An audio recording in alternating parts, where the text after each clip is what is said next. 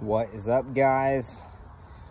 Modern Pioneer with your almost, I don't know, pretty much final update for the oven before I move on to the smoker, which is going to be right beside it. So just kind of want to do a quick overview, purpose of this video, thoughts so far, what I like, what I don't like. I have both of the furnaces going underneath. We're going to cook some pizzas here in a minute in the top. And then I actually got, is that light on? Yeah, light's on. I actually got the rotisserie installed down beneath. But anyway, oven really performing well, really is. It's very consistent. I can, light my fires and then push the coals to the back, whatnot, and just, it cooks things very quickly and thoroughly, so I really got to watch it. Down here, though, let's talk about this. Whoa, look at that. Yeah. How about that? So,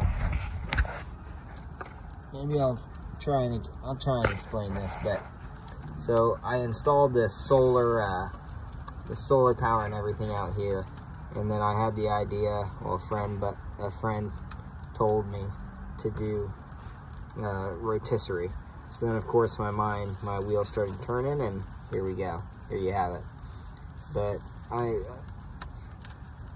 I'm very pleased with it. I had to engineer those rollers over there.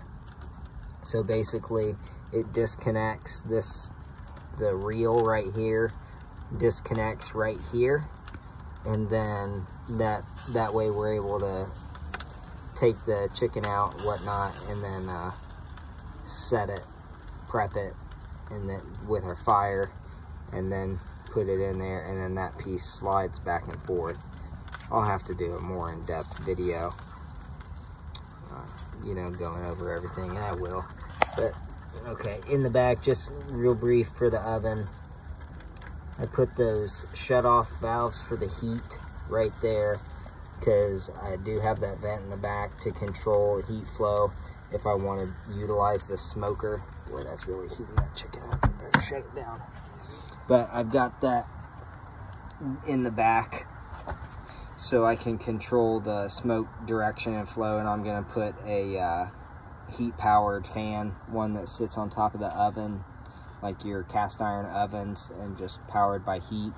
So I'm going to be directing the heat, the smoke, to go that way into the chute right there for my smoker.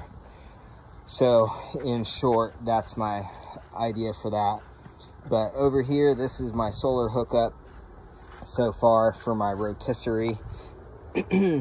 All it is a simple, just, 110 volt rotisserie. And it's waterproof, so I don't have to worry about it going bad or anything. A little more exposed than my other electrical pieces. But, so the rotisserie plugs into my outlet, which then goes straight to my inverter right there.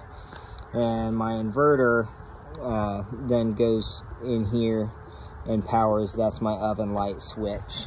Let's see if I can see. Yeah. Anyway.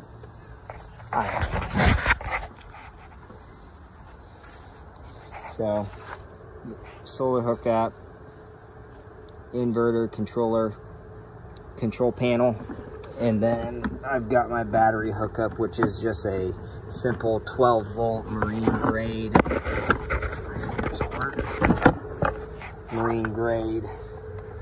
battery. And I think what is it? I don't remember what it is. I think it's Battleborn. I can put the link into the description.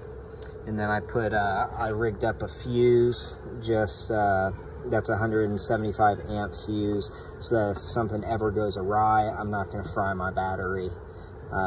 It'll stop it there if my control panel doesn't, which I don't see that happening. but regardless. And then I put a secondary sensor here, so in the event that my battery gets depleted very quickly, or you know, I'm taxing it too much, this will actually send out an alarm audibly, as well as the control panel, to alert me that it is depleting. So then that way I can stop whatever I'm doing and figure it out. So there's that. And then I mean, like, it's pretty cool because the control panel, I can charge my phone. It does it very fast, and I don't know, very pleased with it. So then over here, this then goes from the battery control panel up here. I ran a conduit just so it looks clean. And then here goes up here, and then that's where I haven't finished the conduit. But then that goes to my battery. So more or less what I would change, gosh, can't really think of anything off the top of my head because I changed things as I went along. So if you've been following me for a while, you've seen the changes I've made, and you've got my recommendations along the way. So I can't really say anything. More or less, I'm extremely pleased with how it's turned out. And if I had to do it again, I probably wouldn't, but I'd probably do it exactly as it is. So anyway, appreciate you guys watching, and if you got anything, leave me a big thumbs up, and be safe out there.